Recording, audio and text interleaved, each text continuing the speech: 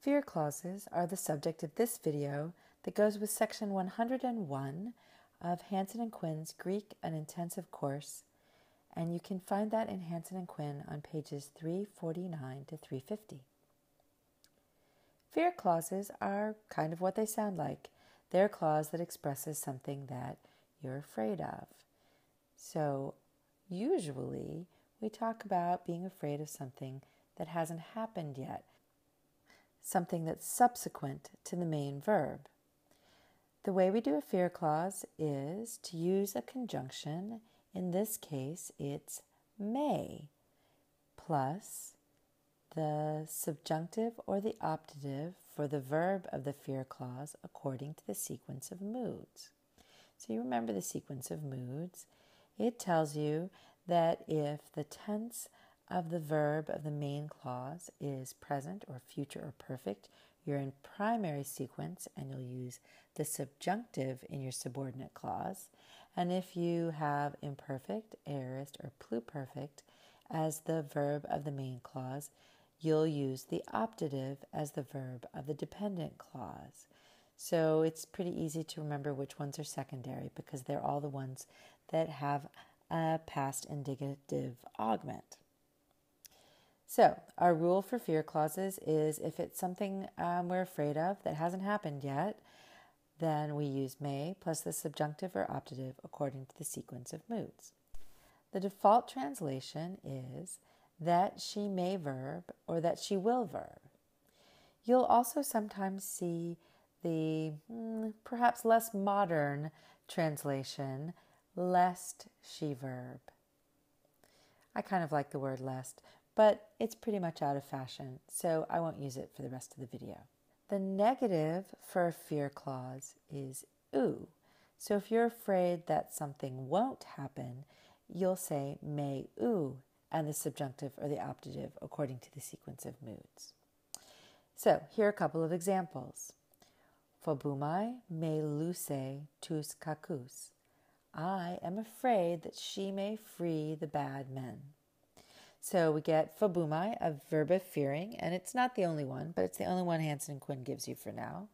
Our conjunction may, luse in the subjunctive because we're in primary sequence, and tous kakus for the direct object.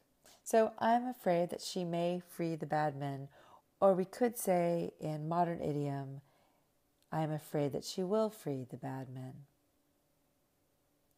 Another example, Ephobumen me lucee tous kakus. I was afraid that she might free the bad men, or lest she free the bad men, or I was afraid that she would free the bad men. So that's fear clauses with subsequent action, may plus the subjunctive or optative according to the sequence of moods. But we can also have fear clauses that express what we're afraid of that is happening now, that are contemporaneous with or at the same time as the main verb, or we can express fear about what happened prior, sometime before the main verb. For those kinds of fear clauses, we'll still use may as the conjunction, but we'll use the indicative for the verb of the fear clause. And your default translation will be that she verbs or that she verbed. And of course, you can have all the variety of voices, active, middle, and passive for those default translations. The negative is still oo, so we can be afraid that she doesn't verb or that she didn't verb, and then the conjunction will be may and the negative will be oo. A couple of examples then. Phobumai me lue tous kakus. So here we have lue and the present indicative active, and it means I am afraid that she is freeing the bad men. Ephobumen me uk elusa tous kakus. I'm afraid that she didn't free the bad men. So really that's just a couple of examples of fear clauses which are really pretty simple to do.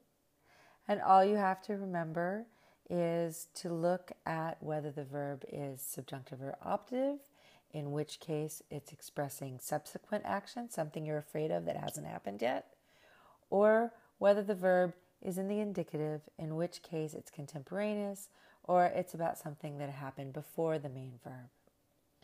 And that's what you need to know right now for fear clauses in